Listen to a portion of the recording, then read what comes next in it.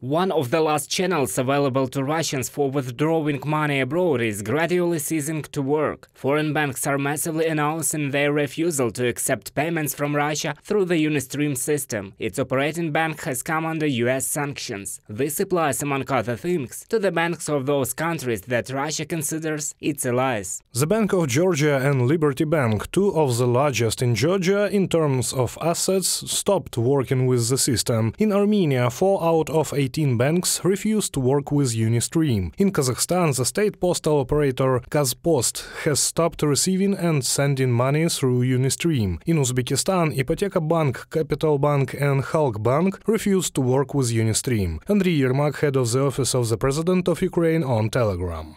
China's UnionPay also failed to fully replace Western payment systems. In many European countries, Chinese cards simply do not work, and those Russian banks that, after the start of a full-scale war, began to issue UnionPay cards will soon stop doing this, again due to the sanctions. We know that many people are worried about what with UnionPay cards. If you have a card of this payment system, it stops working abroad from July 21st, due to the imposed sanctions. We recommend withdrawing cash. In the near future, we will stop issuing UnionPay cards due to the decision of the payment system, from a message of Tinkoff Bank on Telegram. The international payment systems Visa, MasterCard and Western Union left the Federation shortly after the start of Russia's full-scale invasion of Ukraine. Now the cooperation with the aggressor country is stopped by the few who still accepted payments from Russia. If